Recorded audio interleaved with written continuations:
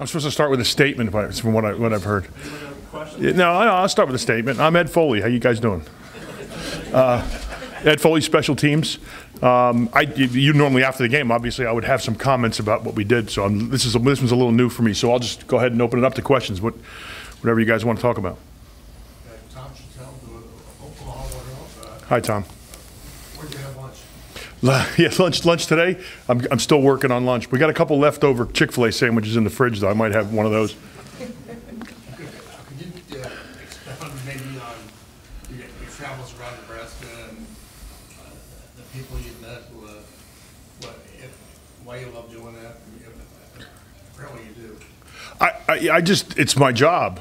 Honestly, like that's the way we've recruited. You know, Coach Rule, and I have recruited, and all the staff has recruited, which is, here's 4 identified players, okay, and you go see those 4 players, and then what do you do the rest of the day? So my day starts at a certain time and ends at a certain time, and I'd like to fill in that whole day with seeing and meeting as many people within that time frame as we can, and I don't miss many meals, so we try to get a little local lunch, and then, but I like to get a local flavor because I think the local flavor for the food gives you some talking points with some of the coaches and something you can talk about beyond just like, hey, how's this guy and how tall is he and how fast is he? You say, hey, where can I get lunch today? So, working that into the day, making a day out of that area to me is, what we do, and it makes it more fun, but I think it's part of the whole process of figuring out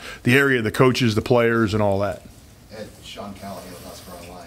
What did you just learn about the state of Nebraska, the way football's played here, just like the different cultures? You kind of go into every different community you've been into in the last month.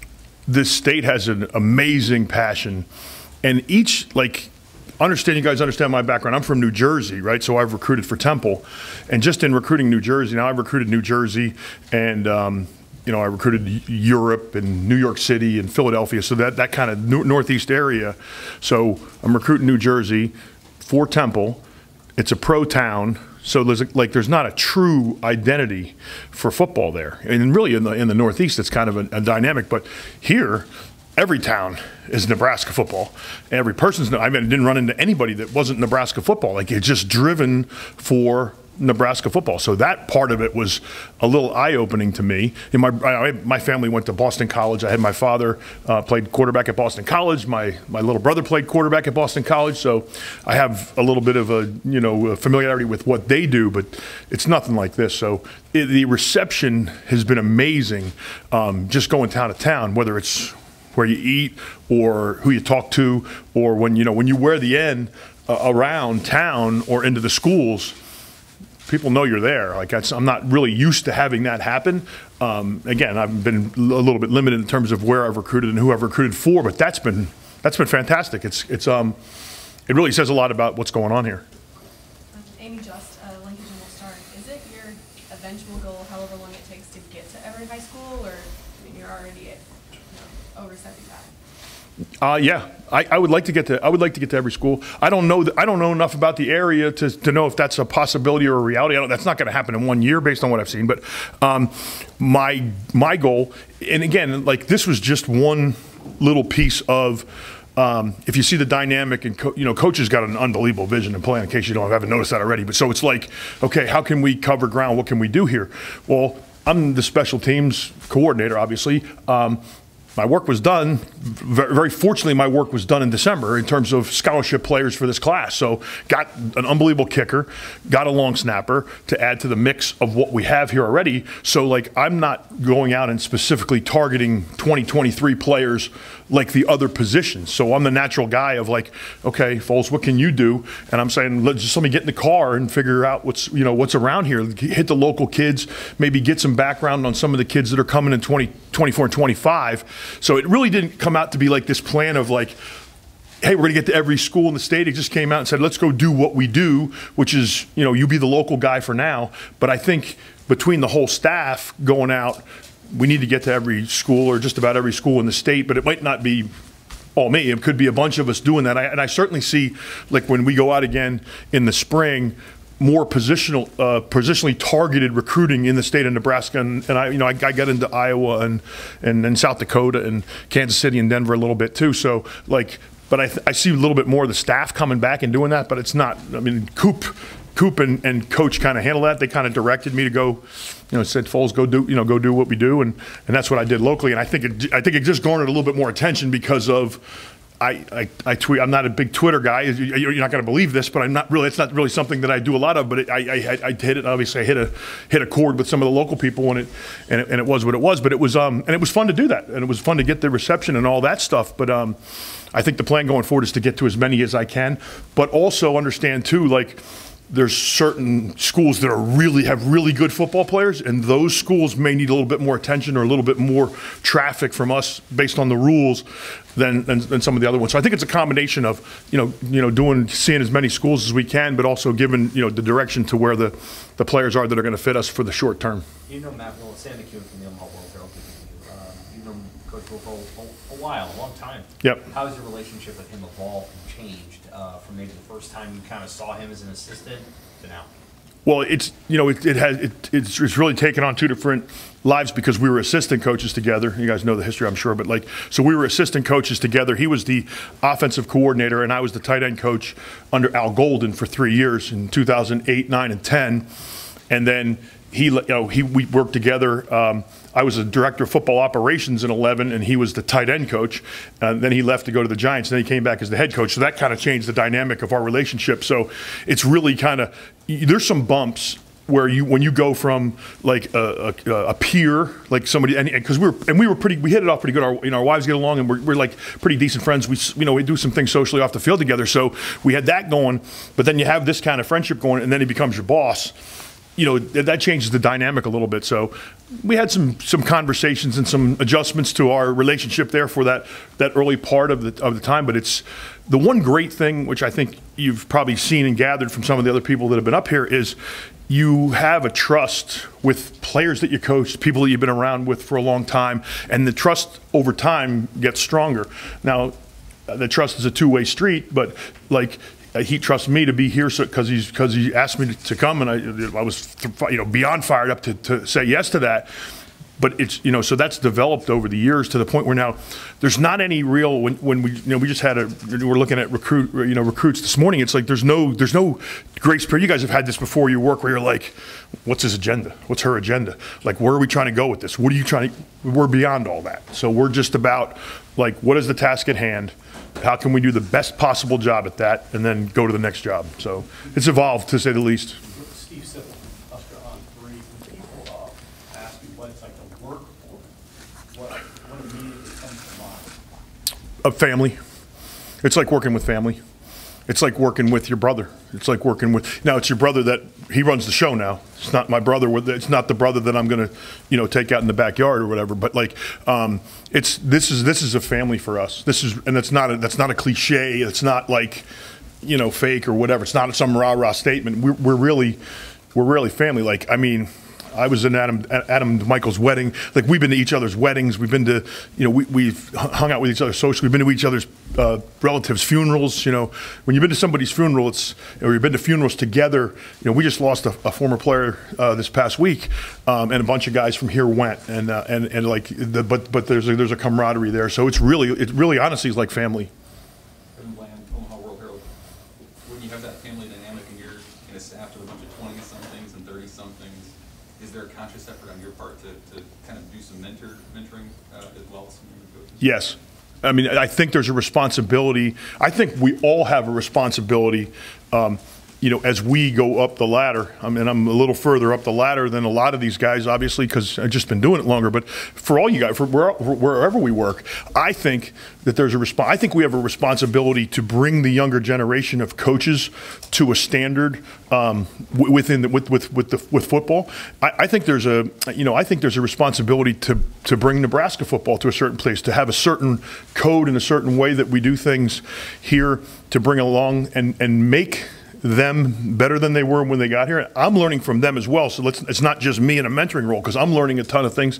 I've learned a lot of evaluation points from Evan Cooper. Evan Cooper if you haven't talked to him or you don't know him, is like one of the best evaluators of talent I've ever seen, and just breaking down and listening to him talk about it. So it's not just me mentoring them, but I think we all have a responsibility to leave a place better than we found it and to bring the, the younger generation along.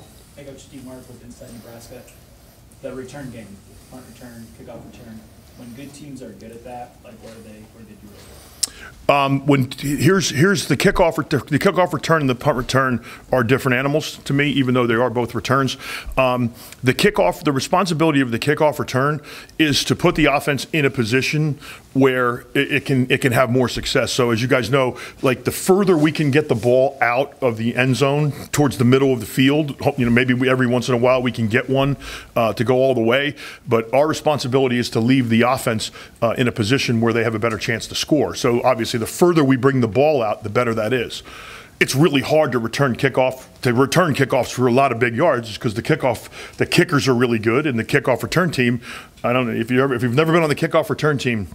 It's one of the hardest things to do. If you can just picture just guys running down at you full speed. And the college game is harder than the pro game because in the pro game it's 5-5 and guys run down the field.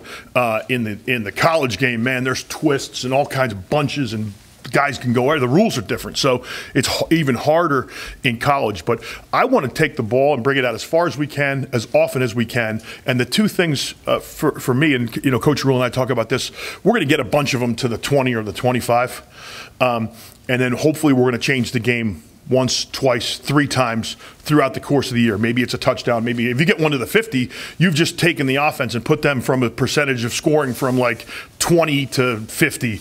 And we got good kickers here too, so maybe even higher in terms of scoring points.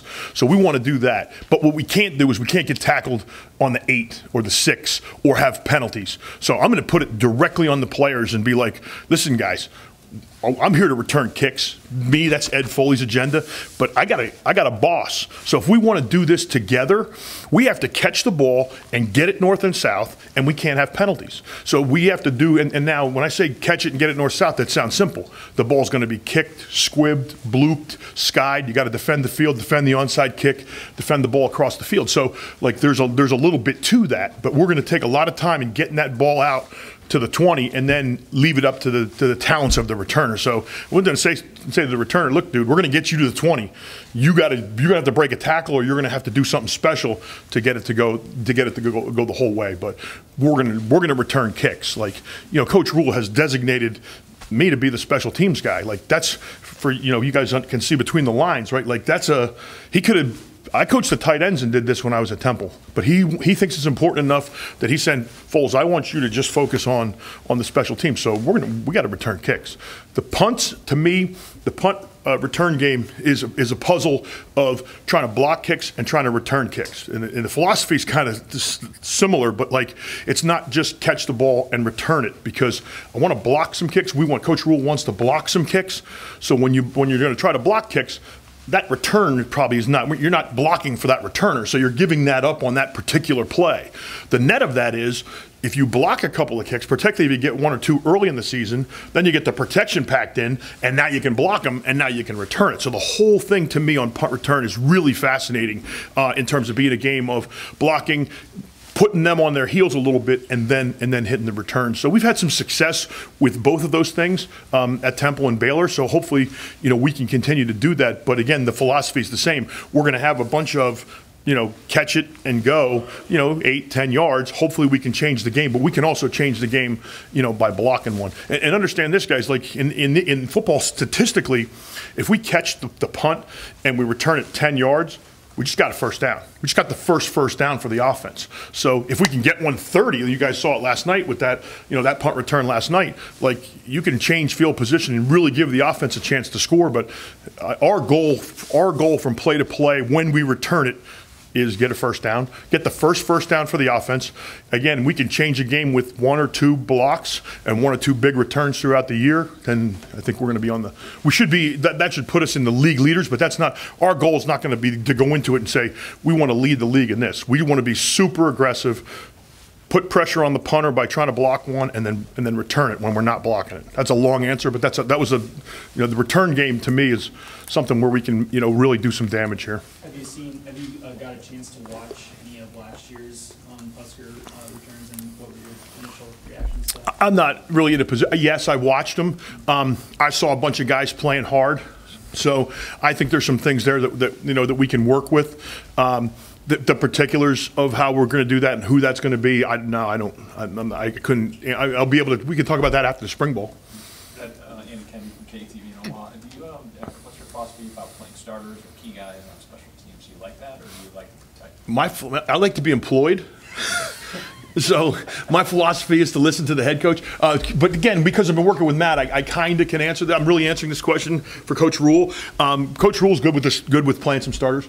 So I don't know if you remember the guys back from Temple, but there was a guy that was playing last night, had a pretty good game. Hassan Reddick, he was a starter for us as a senior on the punt team. Him and Tyler Matakevich, who's playing for the Buffalo Bills now. He's really a special teams player. He's not a household name in the NFL, but he's been in the NFL for like 5 years. Those guys were great, like all-American type players as seniors that played one team for us. They played on the punt team, and the punt team and the kickoff team are the two that coach will be like, if we need to use a starter for one team or so, we can do that.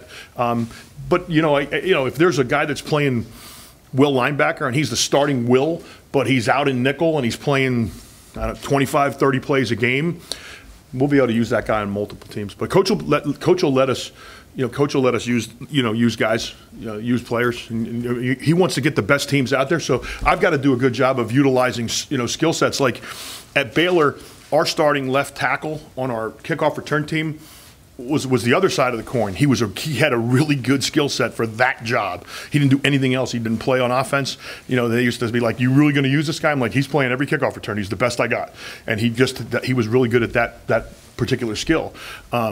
And really, with that particular skill was, and that left tackle now, we're returning the ball to the right. He's dropping, and he's got to find his guy. And the guy's running over here, he's running over there, and he just had a great knack for how to block the guy. So we're going to try to play the best players at every position. But if there's a starter, if there's a guy that's playing defense and he's playing, 50 to 55 plays a game, I probably am not going to have him for more than one team.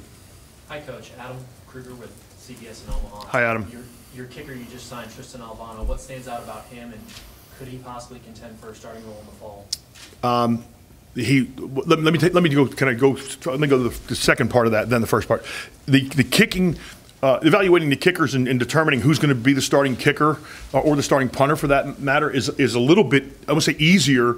It's a little cleaner than evaluating linebackers and DBs because it's quantifiable. So we can quantify.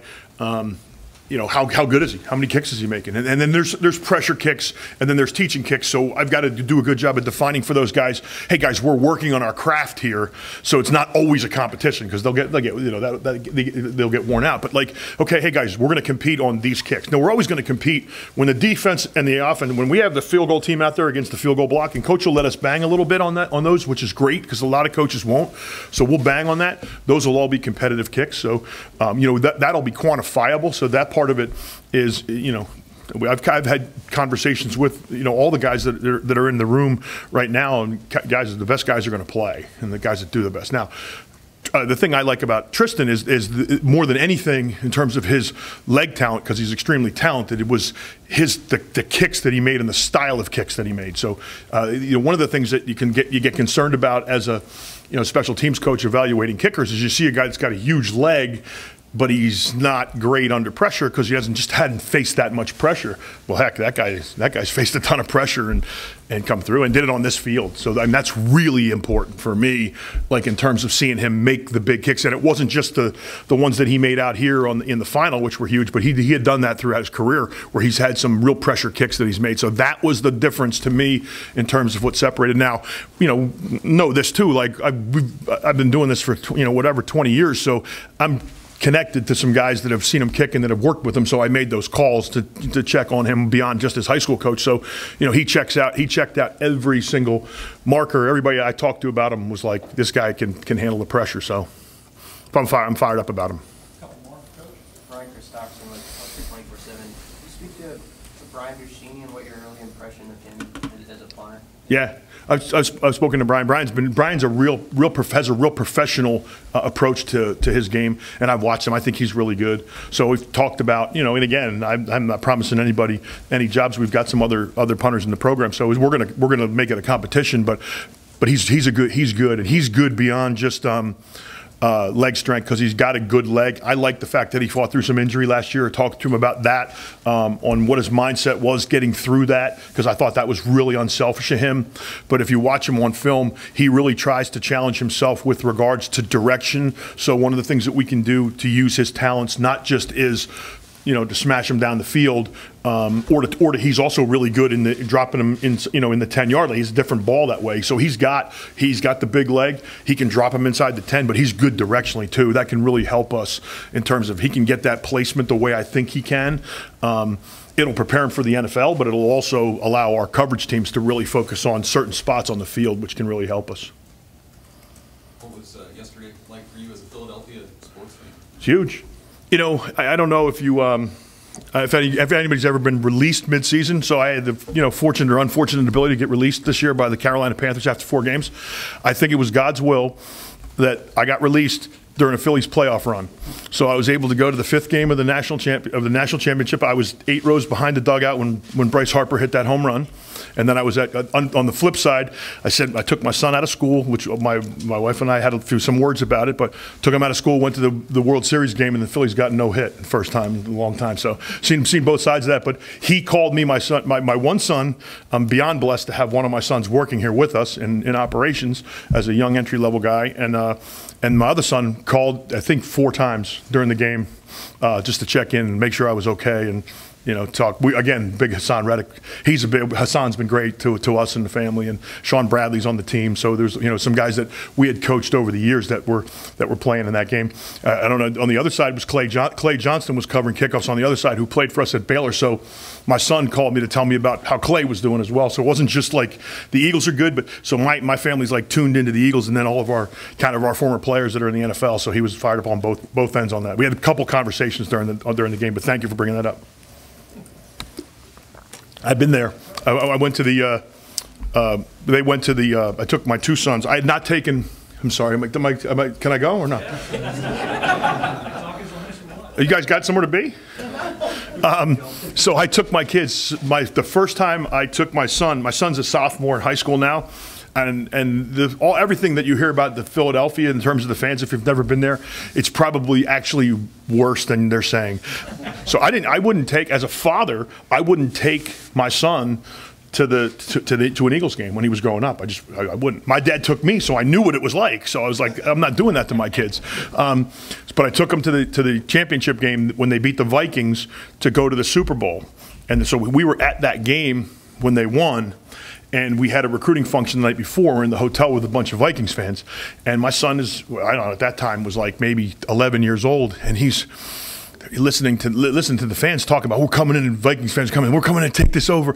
And he's like, Dad, what are they saying? Like, why are they saying that? Why are they acting like that? They know they're going to get killed, right? I'm like, I don't think they really know how it's going to be, but maybe we should share that with them. But that was the next day we went to the game. That was the first time I had taken him as a parent to an Eagle game. So he was, you know, he remembers that. And so this was the first one that I hadn't been to when the Philadelphia team made it. So in '80 when they went, I was with my dad at the game when they beat Dallas, and then ended up going. I didn't go to the Super Bowl, but I was at the NFC Championship. So it's a big family thing for me. Huge Phillies fans. So you know, you obviously you struck a chord. I'm not unless somebody's going to sponsor me. So, and if anybody's out there and they need a scribe, let me know. I can help you guys out. Be happy to mark the down and distance or whatever. Give you some insight into the special teams.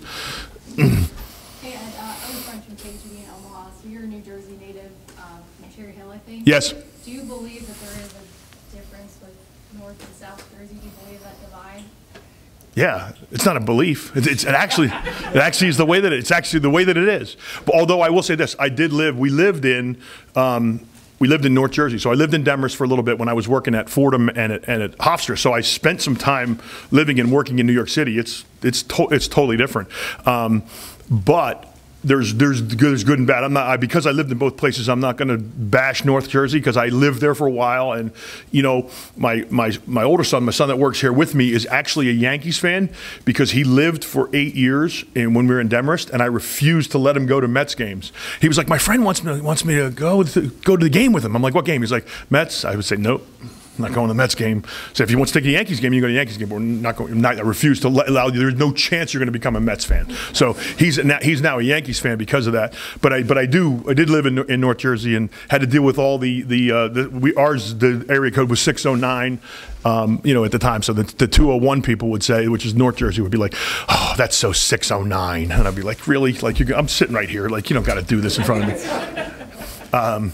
But you know what's funny, because when I kind of knew this, but like when I got here, there's some really good, like Nebraska was huge for me when I was a kid. Like, Keith Jackson and the Oklahoma Nebraska game was Nebraska was one of those teams that you could see on TV. It wasn't like it is now where like there's 14 games on the weekends. Like you had the ABC game and you had Keith Jackson, and Nebraska was on that game. Obviously the Oklahoma game every year, but there was other games we used to see Nebraska. And then Mike Rozier was right down the street from us, and I ran into Rich Glover and the Peter brothers. Like there's a bunch of dudes from Jersey that came out here, Irving Fryer, over the years that like grew up near us. So there was a real connection for me coming from New Jersey to be part of this program. When Matt was talking about potential landing spots, I was like, oh, please let it be Nebraska. So I'm so happy that we're here. Thanks, guys. Appreciate you.